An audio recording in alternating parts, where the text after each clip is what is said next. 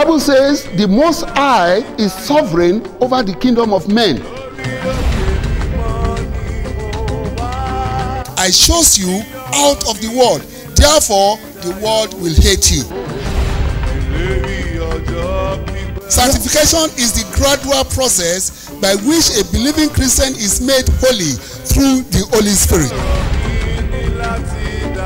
The supernatural is what makes Christianity much more than a mere religion. For a sanctified life is indispensable for a Christian if he or she wants to be in good relationship with God and grow in grace.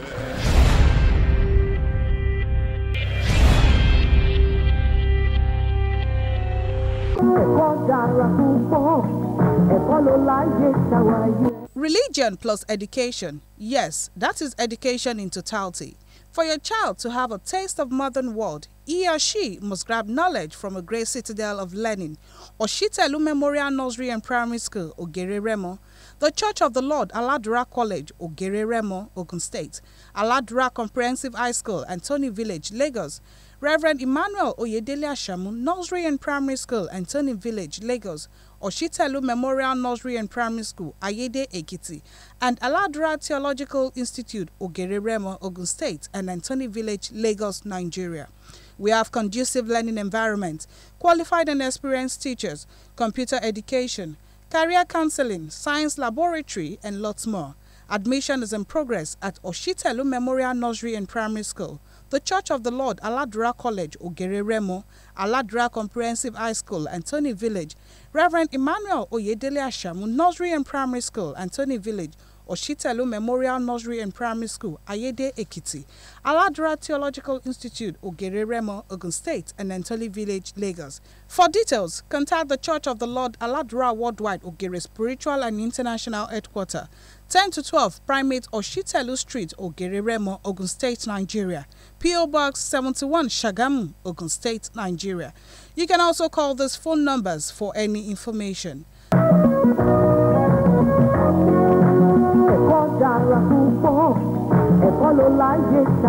Aladura Group of Schools cater for the yearnings of modern education. Viewers from every part of the world,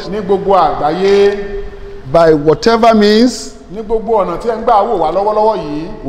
you again to the Voice of Victory,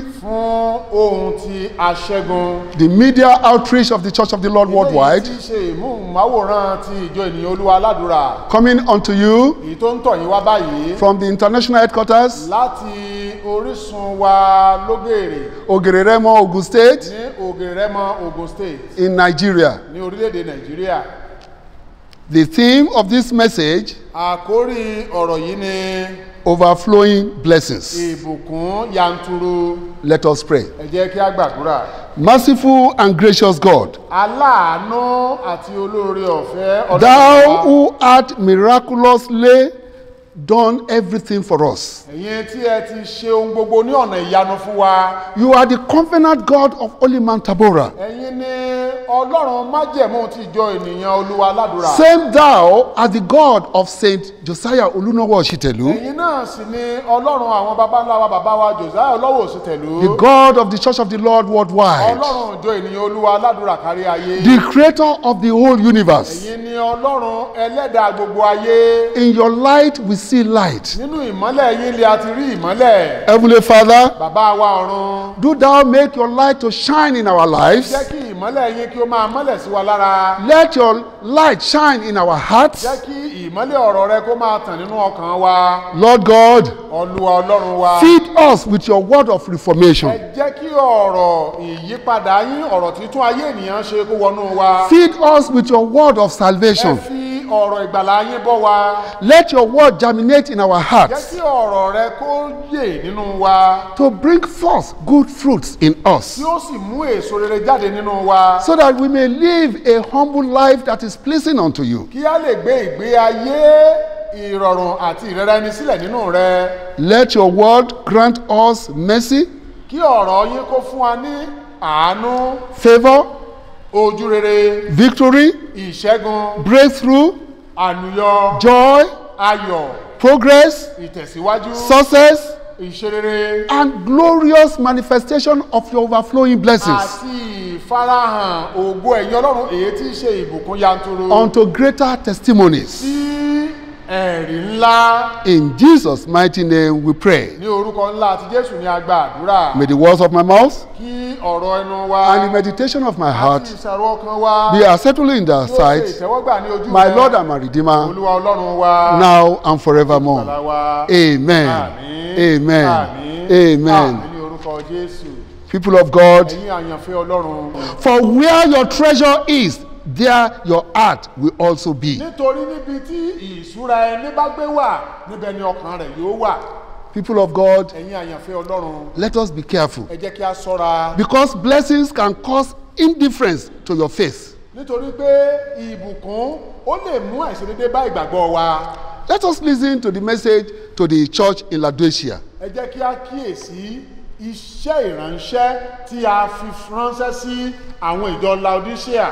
As found in the book of Revelation chapter 3 verse 17. Èyí tí a kà nínú ìwé ìfihàn orí ìkẹta ẹsẹ̀ ìkẹ. This church in Laodicea, we have about 7 churches in the revelation God gave to Apostle John. Nínú ìfihàn tí Ọlọ́run fi hàn àpọ́stélì náà Jòhánù, àwọn ìjọ méje ni a rán Jòhánù sí. These churches are symbolic of the churches we have in the world today.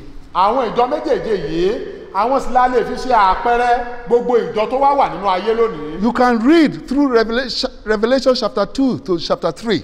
A lè ka àwọn ìjọ méjèèje wọ̀nyí láti inú ìwé ìfihàn orí ìkejì àti ìkẹta. But for our purpose right now, Ṣùgbọ́n fún ti ẹ̀kọ́ tí a ń bá lọ yìí, we want to read the message to the church in Laodicea as found in Revelation chapter 3 verse 17. àwa fẹ́ ka ọ̀rọ̀ tí a fi rán Jòhánù sí ìjọ Laodicea nínú ìwé ìfihàn orí ìkẹta ẹsẹ̀ ìkẹtàdínlógún. And it reads us, Ó sì kà báyìí pé, you say, I am rich, nítorí ìwọ wípé èmi ní ọrọ̀, I have acquired wealth, èmi sì ń pọ̀ sí lọ́pọ̀lọpọ̀, and do not need anything. èmi kò sì ṣe aláìní ohunkóhun. But you do not realize that you are wretched. Tí ìwọ kò sì mọ̀ pé òṣì ni ìwọ You are pitiful. àti àrẹ You are poor. àti tálákà You are blind. àti afọ́jú You are naked. àti ẹni ìhòhò.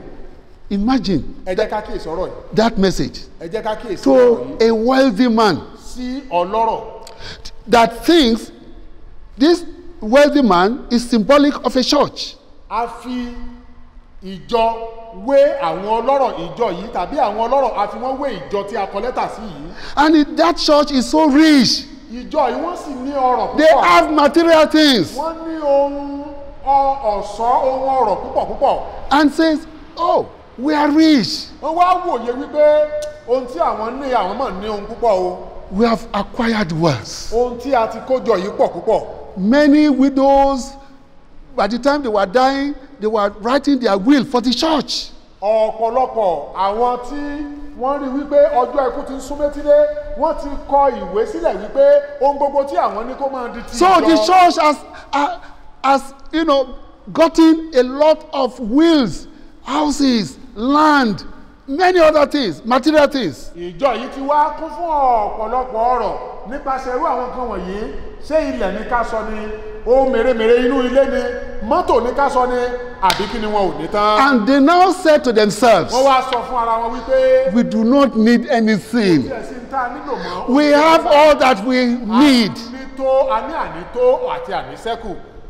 And God told them, Ọlọ́run wá sọ fún wọn wípé but you do not realize that you are wretched. ṣùgbọ́n ẹ̀yin kò mọ̀ wípé ẹ̀yin jẹ́ òtòṣì jùlọ. You are pitiful.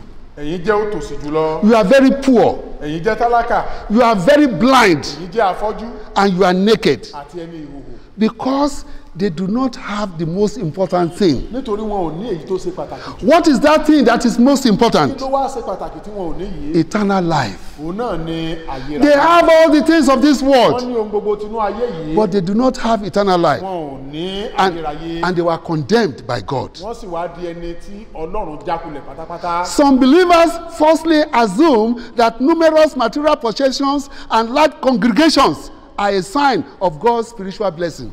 àwọn ọ̀pọ̀ ènìyàn wọ́n ṣe àṣìṣe nípa kí wọ́n máa wo wípé ọ̀rọ̀ àbí ohun tí a ní tàbí ìjọ tó gbòòrò tó ní èrò púpọ̀ òun ni àmì àbí àpẹẹrẹ wípé ayérayé wà fún àwọn. We have it already documented in the scriptures. A ti rí eléyìí ní àkọsílẹ̀ nínú ìwé mímọ́. Among the 7 churches, láàrin àwọn ìjọ méjèèje, that God gave revelation to Apostle John to send unto them. He wrote them down and he sent it to the churches. nínú àwọn ìjọ méjèèje gẹ́gẹ́ bí àkọsílẹ̀ rẹ̀ ti wà tí a fi rán Jòhánù láti kọsílẹ̀ láti fi ránṣẹ́ sí wọn. Ó sì kọ́ fi ránṣẹ́ sí The wọn. only church that God was pleased with is a church that is so small with very little congregation.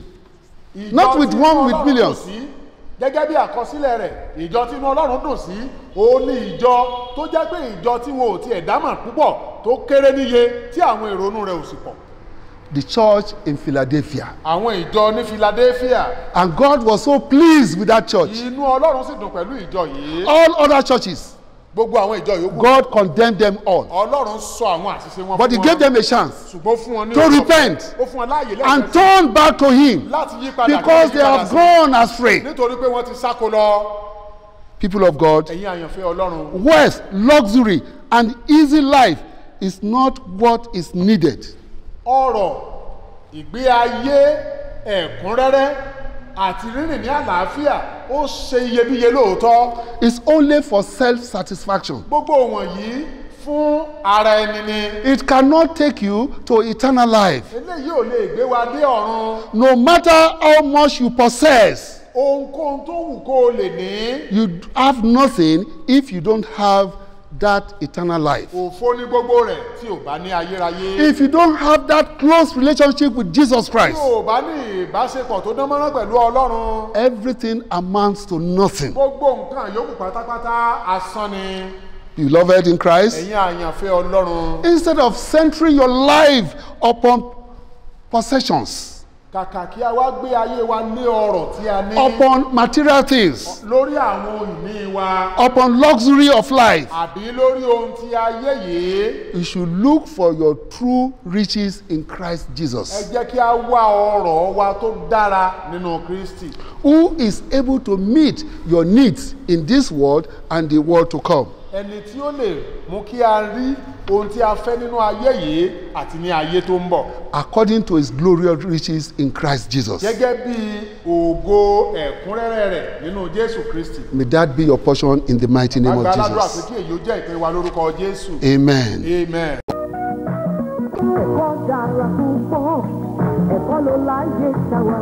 Religion plus education. Yes, that is education in totality. For your child to have a taste of modern world, he or she must grab knowledge from a great citadel of learning, Oshitelu Memorial Nursery and Primary School, Ogere Remo, the Church of the Lord, Aladura College, Ogere Remo, Ogun State, Aladura Comprehensive High School, Antony Village, Lagos, Reverend Emmanuel Oyedele Ashamu, Nursery and Primary School, Antony Village, Lagos, Oshitelu Memorial Nursery and Primary School, Ayede Ekiti, and Aladura Theological Institute, Ogere Remo, Ogun State, and Antony Village, Lagos, Nigeria.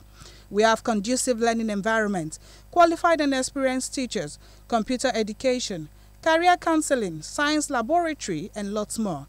Admission is in progress at Oshitelu Memorial Nursery and Primary School, the Church of the Lord, Aladura College, Ogere Remo, Aladura Comprehensive High School, Antony Village, Reverend Emmanuel Oyedele Ashamu, Nursery and Primary School, Antony Village, Oshitelu Memorial Nursery and Primary School, Ayede Ekiti, Aladura Theological Institute, Ogere Remo, Ogun State, and Antony Village, Lagos. For details, contact the Church of the Lord, Aladura Worldwide, Ogere Spiritual and International Headquarters, 10 to 12 Primate Oshitelu Street, Ogere Remo, Ogun State, Nigeria. P.O. Box 71, Shagamu, Ogun State, Nigeria. You can also call these phone numbers for any information.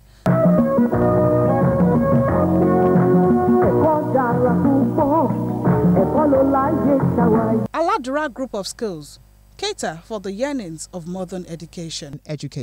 People of God, Ẹ̀yin àyànfẹ́ Ọlọ́run. blessings can sometimes cause greediness. Ìbùkún a máa mú kí èèyàn jẹ́ ànìkànjọpọ́n.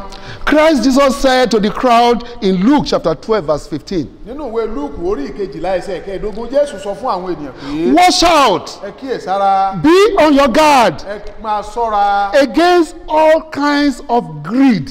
Pé lọ́wọ́ àwọn ohun ìfẹ́kùfẹ́ ti ara. Because a man's life does not consist in the abundance of his possession. Nítorí ìgbé ayé ènìyàn kò dá lórí ọ̀pọ̀ ohun tí ènìyàn ní. According to our Lord Jesus Christ, Gẹ́gẹ́ bí ọ̀rọ̀ Ọlọ́run. life is more than material goods. Ayé yìí ó ṣe iyebíye ju àwọn ọ̀rọ̀ tí a ń lé lọ. More importantly is our relationship with God. Ṣùgbọ́n èyí tó ṣe pàtàkì jù ní ìgbé ayé wa pẹ̀lú Ọlọ́run. So, therefore, our Lord Jesus admonishes us to be on guard against greed.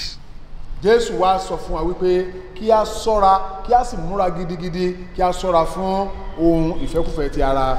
Greed will not be your portion in Jesus' name. Bàbá gbàládùra wípé èyí kì yóò jẹ́ tiwa lórúkọ Jésù. The love of God will be your portion. Ìfẹ́ Ọlọ́run yóò máa jẹ́ tiyín. The will of God will be your portion. Àní ìfẹ́ Ọlọ́run yóò máa jẹ́ tiyín. And the close relationship with Jesus Christ will be your portion. Àti ìbáṣepọ̀ tó dánmọ́rán pẹ̀lú Ọlọ́run pẹ̀lú Jésù Kristi yóò máa jẹ́ tiyín. In the mighty name of Ní Jesus. orúkọ ńlá àti Jésù. People of God, Ẹ̀yin àyànfẹ́ Ọlọ́run. there are different perspectives. Àwọn àgbéyẹ̀wò wọ̀nyí ó wà. We have good perspectives and wrong perspectives. A ní èyí tí ó dára a sì ní èyí tí kò dára. For example, Fún àpẹẹrẹ, riches are a sign of God's blessings. ìbùkún tàbí ọrọ̀ ó túmọ̀ sí pé Ọlọ́run wà pẹ̀lú ènìyàn. That's what some of us believe. Ohun tí ọ̀pọ̀ wa gbàgbọ́ nìyí. Some of us believe that riches are a sign of God's blessings and even approval. Ọ̀pọ̀lọpọ̀ wa gbàgbọ́ wípé Ọlọ́run ó bùkún wa ni ó sì jẹun tí Olúwa fọwọ́ sí fún wa. But Apostle James makes us to understand that this is a wrong assumption. Ìwé Jákọ́bù láti ẹnu Jákọ́bù ó fi yé wa wípé èrò tí kò pé ni èyí. You can read it at your quiet time. A lè ka eléyìí nígbà tí a bá ní àǹfààní. James chapter 2 verses 2 to 4. Ìwé Jákọ́bù orí ìkejì ẹsẹ̀ kejì títí dé ìkẹrin. Beloved in Christ, Ẹ̀yin àyànfẹ́ Ọlọ́run. wealth may indicate intelligence. Ọrọ̀ ó lè fi hàn bí ènìyàn ṣe gbọ́n tó jáfáfá tó. Wealth may indicate wise decisions. Ọrọ̀ ó lè jẹ́ bí ènìyàn ṣe ní ìpinnu tó dára. Wealth may indicate hard work. Ọrọ̀ ó lè jẹ́ èyí tí ó jẹ́ pé nípasẹ̀ èèyàn ṣiṣẹ́ takuntakun. On the other hand, it may mean that a person had the good fortune of being born into a wealthy family without his own contribution.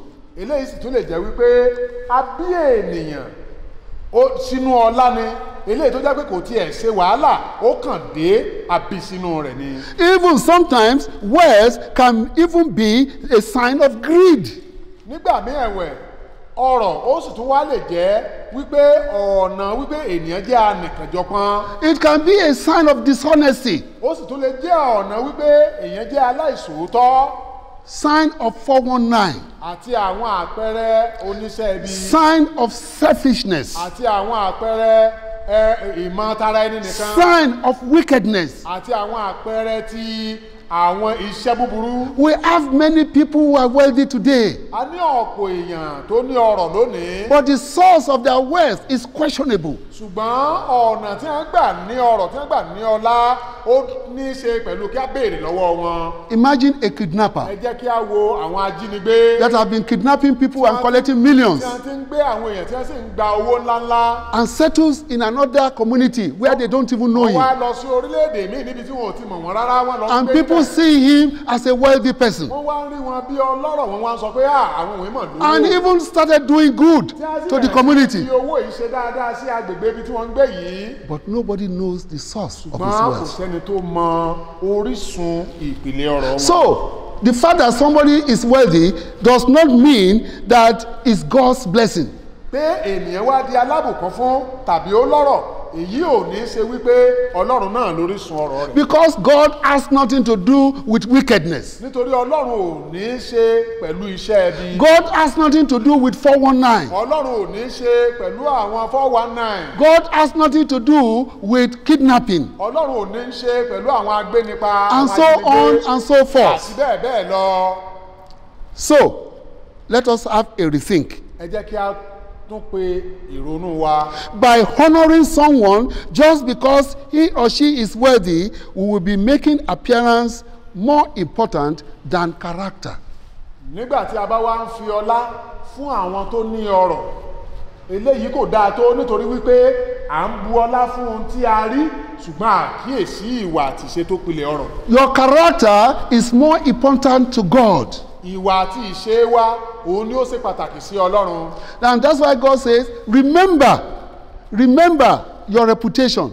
Even if you are deceiving the people, you cannot deceive God. ìdí ni tí ọlọ́run fi sọ fún wa wípé ẹ jẹ́ kí a máa kíyèsí ìwà àtìṣe wa nítorí wípé bí a bá tàn ènìyàn a ò lè tàn òun ọlọ́run. You can run, but you cannot hide from a God. lè sá o ṣùgbọ́n a lè sá pamọ́ fún ọlọ́run. People of God, ẹ̀yin àyànfẹ́ ọlọ́run. let us have the right perspective. ẹ jẹ́ kí a ní èrò tí ó dára. Let us be blessed through God, ẹ jẹ́ kí a di alábùkún fún nípasẹ̀ ọlọ́run. not through greediness, kì í ṣe nípa àná. not through kì í wickedness, ṣe nípa aṣẹ́ ẹbí. not through kì í ṣe 419, nípa aṣẹ́ fọ́wọ́n. not through kì í kidnapping, ṣe nípa jíjìyàn gbé. not through killing. kì í ṣe nípa ìpànìyàn. Some people their business is hired killers. iṣẹ́ àwọn míì òun ni agbanipa kí wọ́n pààyàn. You don't even need to offend them. ẹni tí wọ́n fẹ́ pa yìí kò ní ṣe pé bóyá wọ́n mọ̀ rí tàbí. All they need is give me his name, give me his picture, give me his address, and I will kill him or her for money. wọ́n á wá béèrè wípé ẹ ṣáà ti fún wa lórúkọ rẹ̀, ibi tó ń gbé, àdúgbò tó wà, inú ilé tó wà àti agbègbè ibi tó wà. ohun tí wọ́n fẹ́ ni wípé iye tí wọ́n bá ti béèrè fún kí wọ́n fún wọn, wọ́n á sì pa ẹni náà. So they are only after money. ohun tí wọ́n sáà ń lépa ni owó. And they have gotten so much money. wọ́n sì ti ní ọ̀pọ̀lọpọ̀ owó. And many neighbors are thinking, oh, God has blessed them. ọ̀pọ̀ èèyàn láyìíká àtàgbègbè yóò máa wò wípé ọlọ́run mà ti bùkún wọn o. It's not everybody that is worthy is blessed by God. kì í ṣe gbogbo àwọn tó ní ọlá tàbí ọrọ̀ ò ní ó jẹ́ pé láti ọ̀dọ̀ Let us Ọlọ́run be wá. contented with what God has given unto Jẹ́ us kí a ní ìtẹ́lọ́rùn pẹ̀lú tí ọlọ́run fi fún wa. and remain focused on Christ Jesus. kí a sì ní ìfojúsùn pẹ̀lú The ọlọ́run wa. source of all good things in Ẹni life. tí í ṣe orísun ohun rere. It will not gbogbo ayé. abandon you. kò ní fi ọ́ sílẹ̀. It will supply you all your needs, yóò pèsè ohun gbogbo tí o nílò fún ọ. and it will continue to bless you yóò sì máa bùkún fún to ọ. the glory of his name. fún ògo àti ọlá. May that be your portion in Jesus' name. Amen. Father, I decree and I command in your name, bàbá pa á láṣẹ ní orúkọ olúwa. turn around all their wants into plenty in the mighty name of jẹ́ kí Jesus. gbogbo àìní wọn kó di ọ̀pọ̀ ìbùkún fún wọn lórúkọ Jésù. Turn around all their agony into joy in the mighty name of Jesus. gbogbo ìrora wọn kí ẹ̀yin ọlọ́run sọ ọ́ di ayọ̀ fún wọn ní orúkọ ńlá àti Father, I decree and I command in your name alone, bàbá tó pa á láṣẹ ní orúkọ Jésù nìkan ṣoṣo. turn around all their impediments into comfort in the mighty name of Jesus. gbogbo àìlera wọn kí ẹ̀yin ọlọ́run sọ ọ́ di ayọ̀ fún wọn. Turn around all their failures into successes in the name of Jesus. àti gbogbo ìjákulẹ̀ wọn kó di ìlọ́lá àti ìlọ́rọ̀ fún wọn. Turn all their wilderness into fertile land in Jesus' name. kí gbogbo ilẹ̀ gbígbẹ wọn kó sì di ilẹ̀ ọlọ́ràá ní orúkọ Jésù. I decree and I command in your name alone. bàbá aláṣẹ ní orúkọ rẹ nìkan ṣoṣo. Turn all their problems and challenges into great testimonies in the mighty name of Jesus. gbogbo ìpèníjà wọn kó di ẹ̀rí ńlá ní orúkọ Jésù. Fight their battles for them ẹ jà ìjà wọn fún wọn. and turn all their battles into victory. mú gbogbo ìjà tí wọ́n ń jà àti gbogbo ogun tí wọ́n ní kó di ìṣẹ́gun. We know our wants, a mọ àwọn ìlera but you alone know our needs. ẹ̀yin nìkan sì ni ẹ máa ń tí a. Father, satisfy the needs of your people to the glory of your name in the mighty name of Jesus. bàbá ohun gbogbo tí àwọn wọ̀nyí nílò ẹ mú wá fún wọn ní ẹ̀kúnrẹ́rẹ́ fún ògo ẹ̀yin Ọlọ́run ní orúkọ Jésù. In Jesus' mighty name we have prayed. Amen. Amen. Amen. In Jesus' name. Praise the Lord. Hallelujah. Praise the Lord. Hallelujah. Praise the living Jesus. Hallelujah. Viewers, you can continue to call the numbers you are seeing on your screen. Ẹ̀yin tí ẹ ń wò wá, ẹ wo àwọn nọ́mbà tí ó wà ní abẹ́ ìmúmáwòrán wọ̀nyí kẹ́ bẹ̀rẹ̀ sí ní pè wọ́n. You can call them for intercessory prayers. Ẹ lè pè wọ́n fún àwọn àdúrà lọ́kan òjọ̀kan. You can call them for counseling. Ẹ lè pè wọ́n fún ìgbaniníyànjú. And you can share your testimonies with us. Bẹ́ẹ̀ lẹ sì lè mú kí ẹ̀rí yín kí ó wá. The more you share your testimony, the goodness of the Lord in your life, the more the Lord will continue to bless you. Bí ẹ ti wá ń fi ẹ̀rí yín hàn, bẹ́ẹ̀ ni Ọlọ́run yóò máa fi ìbùkún kún fún yín. So we'll see you again next week. A ó tún máa ríra ní ọ̀sẹ̀ tó ń bọ̀. Same station. Ní ìmúmáwòrán yìí kan náà. Same day. Ní ọjọ́ kan náà. Same time. Ní àkókò kan náà. Until then, remain blessed in Jesus' name. Kí Olúwa kí ó bùkún fún yín. God bless you. Ẹ ṣé. Bye bye. It is well. Religion plus education. Yes, that is education in totality. For your child to have a taste of modern world, he or she must grab knowledge from a great citadel of learning, Oshitelu Memorial Nursery and Primary School, Ogere Remo, the Church of the Lord, Aladura College, Ogere Remo, Ogun State, Aladura Comprehensive High School, Antony Village, Lagos, Reverend Emmanuel Oyedele Ashamu, Nursery and Primary School, Antony Village, Lagos, Oshitelu Memorial Nursery and Primary School, Ayede Ekiti, and Aladura Theological Institute, Ogere Remo, Ogun State, and Antony Village, Lagos, Nigeria.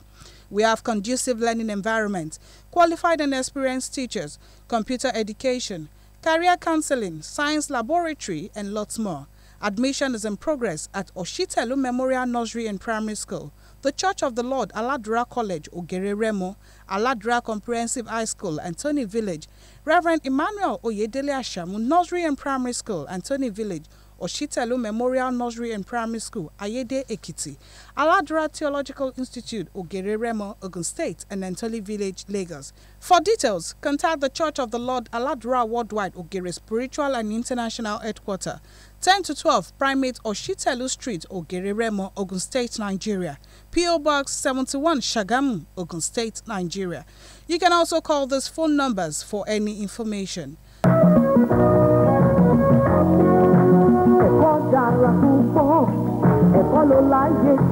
Aladura Group of Schools cater for the yearnings of modern education. We are serving the Lord of miracles. We know, yes we know. We are serving the